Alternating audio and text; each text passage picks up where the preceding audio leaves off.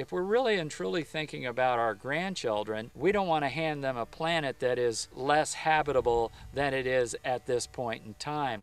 We're near Harrodsburg, Kentucky. We're 3 miles from Pleasant Hill, 20 miles from Lexington.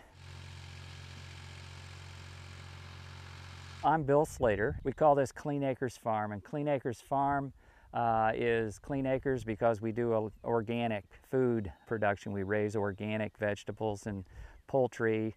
And another dimension to Clean Acres is that we have clean energy. We're aspiring to become a net zero farm, and getting clean energy sources is priceless. We had great hopes for our wind turbine that we installed a year ago this month. And this is the wind turbine here. This was one of the first in Kentucky for home use. It's a 10 kilowatt wind turbine, a 140-foot tower. We are going to put in a 9 kilowatt solar array just adjacent to the wind turbine out here. In fact, we've already laid the wire to the house, which is a heavy wire to prevent voltage drop from the solar array. And the motivation to do this is, it's personal. We've always wanted to decrease our carbon footprint, and we also want to demonstrate to people that this can be done. And I think people look at it as a dollar and cents kind of thing. So all of the energy that we generate is tied to the grid. We use the energy that we generate here first, and if we need more than that, we can draw from the grid. And conversely, if we use less than what we produce, the grid gives us credit for our household. The wind energy is old science.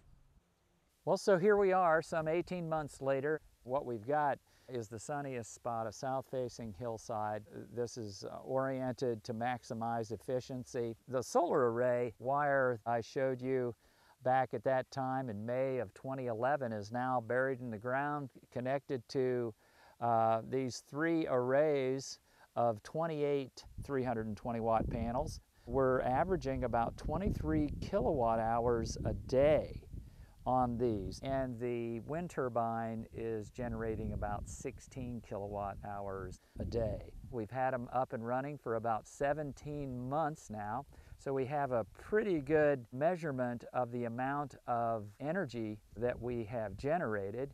We've also saved 18 tons of CO2 just on the solar panels alone. And we know this because the inverter that is installed in the basement of our house keeps track of CO2 that is saved. It gives us a reading on how much energy we have generated over the entire time that we've owned the panels, and also it gives us the energy being generated in real time as we speak. This is possible for anybody who wants to have a solar energy system, a photovoltaic system in Kentucky. The net metering law, which is the law that sets up how the system is tied to the grid, it puts a limitation on how big the system can be. The net metering law in Kentucky puts a cap of 30 kilowatts on the size of the system. Anything more than that, if you generate more than that, it would be compensated at a very low rate. Whereas in Ohio, for instance, there is no such cap. If you wanted to have a 100 kilowatt system, you could have one. In Indiana, 2,000 kilowatts. And generally 2,000 kilowatts is what most states have, but in Kentucky we have a very restrictive cap of 30 kilowatts. The wind turbine and the solar panels all run on 1 meter, and combined we're at about 20 kilowatts right now. So we could add another 10 kilowatts to this, and another 10 kilowatts would be another set of 28 panels like this, because this is about 10 kilowatts here. The turbine is a 10 kilowatt turbine. And why would we want to do that? If we wanted to run heating in a greenhouse, for instance, or if we wanted to add other features that run on electricity to our farm, we would easily eclipse 30 kilowatts. That cap for net metering is an impediment to doing business. And so we could say, well, jobs are moving to Ohio in this case, and to Indiana as well. And I know that's a concern to anyone who's interested in freedom and interested in increasing jobs.